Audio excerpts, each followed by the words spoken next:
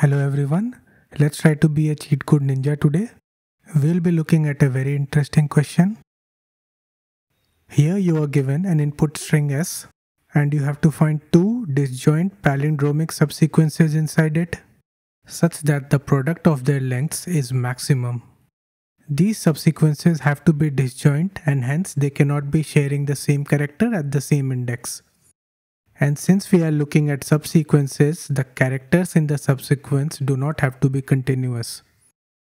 For example, you could look at the subsequence ETE and see that the characters are not continuous. Similarly, for the subsequence CDC. In this example, the length of the subsequence ETE is 3 and CDC is 3. Hence, the product of their lengths is 9. Let's look at another pair, ETE and COC. In this case, the product of their lengths is 9. Let's look at a final pair, ETE and ODO. Even in this case, the product of their lengths is 9. We cannot find any other two disjoint palindromic subsequences such that the product of their lengths is greater than 9. Hence, 9 is the answer. It is also given in the constraints of the question that the length of the word cannot be greater than 12. Hence, this is a clue that we can even brute force our solution.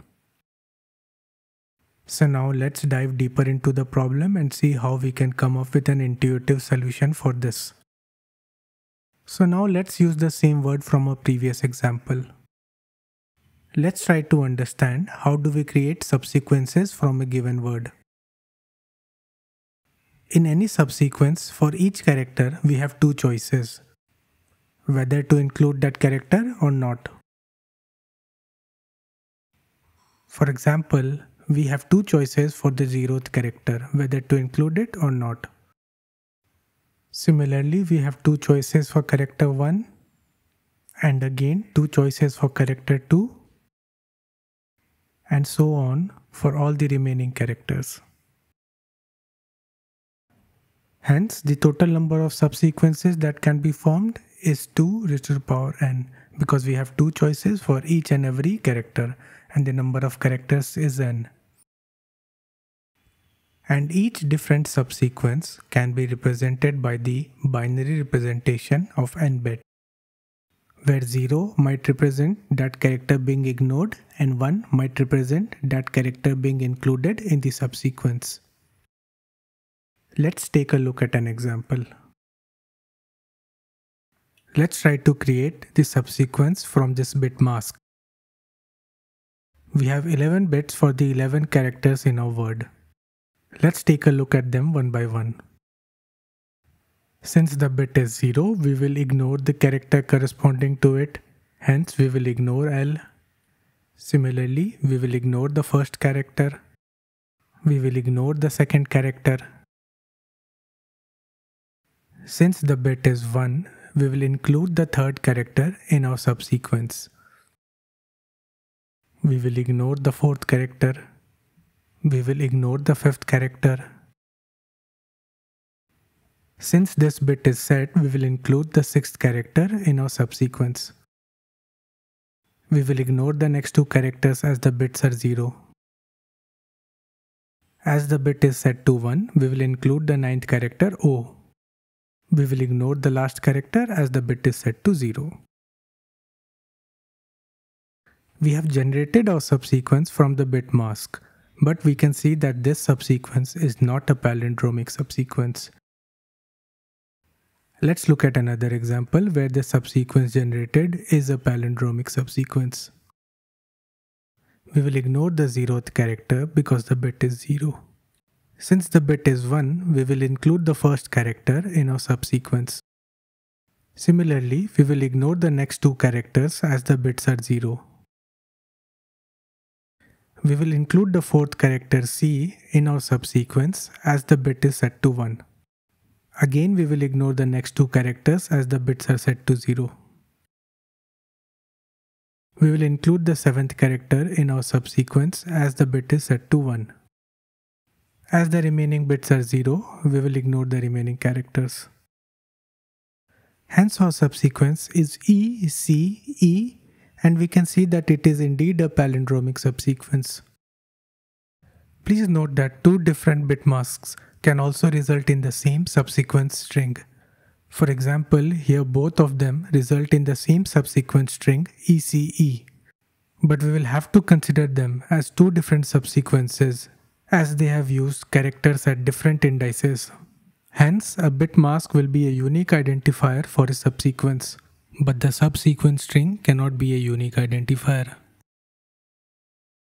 Let's again look at the two subsequences given in our original example. The bit mask representation of the two subsequences would be, and given these two palindromic subsequences, we could find out if they are disjoint or not using the AND operator. Here we could see that the AND operator would result in 0 because there are no overlapping characters in the two subsequences. Hence we could store all the palindromic subsequences, and then for each one of them we have to check with the others if they are disjoint or not. If they are disjoint, we could find the product of their lengths and keep track of the maximum product found so far. To store all the palindromic subsequences, we could use a hash map, where the key would be the bit mask and the value will be the length of the subsequence. We could also use a hash set instead of a hash map, but by using a hash map, we are storing the length of the subsequence, hence our solution will be a little easier to implement. The time complexity would be, for each of the bit masks, we have to generate the subsequence and then check if it is palindromic or not. This would be 2 raised to the power n into n. The maximum number of palindromic subsequences for a string can be 2 raised to the power n. You could take the example of a string where all the characters are the same. And for each of the 2 raised to the power n subsequences, we have to compare within themselves whether they are disjoint or not. This would be 2 raised to the power n into 2 raised to the power n. Hence, our time complexity would be O of 2 raised to the power n into 2 raised to the power n, because we will be taking the bigger of these two. The space complexity would be 2 raised to the power n because we will be storing 2 raised to the power n subsequences. Now let's implement our solution. Let's keep a variable n for the length of the string. We are going to keep a hash map to store the bit mask and their lengths. Let's initialize our result to be 0, because in any case, even if we don't have any valid palindromic subsequence, our answer will still be 0. Let's generate all our bit mask from 1 till 2 raised to the power n minus 1. We don't need to create a bit mask for 0 because in that case the subsequence would be empty and the result would be 0, which is already initialized. Let's create our subsequence from a bit mask using a helper function. Now let's define our helper function where we receive our mask and then we return the corresponding subsequence. Let's keep a variable to store our subsequence. And now for each bit in the mask, let's check if it is 1 or not. If it is 1, then we will include it in our subsequence. To check if the ith bit from the right is set to 1 or not, we will left shift 1 by I bits and then AND it with mask. If that bit is set, then we will include the ith character from the last. Hence the index would be n minus I minus 1. We could also have written this index as just I. It does not matter that for a given mask, we start including characters from the left side or the right side.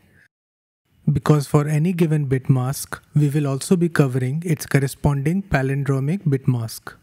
For example, these two palindromic bit masks will be covered, and it does not matter if we take characters from the left or the right side. This part could also be checked by right shifting mask by I bits and then ANDing it with 1. And now we could return our subsequence. If now this subsequence is a palindrome, we'll store it in our hash map as a key and its length as its value. Its length can be calculated by counting the number of bits that are set to 1.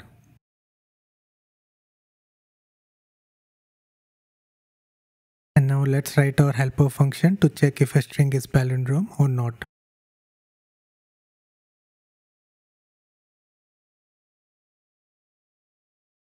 For each bit mask in the hash map, we'll have to check with other bit masks in the hash map if they are disjoint or not. So now let's write 2 for loops on our hash map to generate all the pairs. So now let's check if the 2 masks are disjoint or not using the AND operator. If the AND operator results in 0, that means they are disjoint and we could update our result. And finally, we could return our result variable. Now let's submit our solution. As you can see, our solution is accepted. If you have any doubts or concerns regarding this solution, please mention in the comments. If this video was helpful to you, please leave a like and subscribe to the channel. Thanks for watching.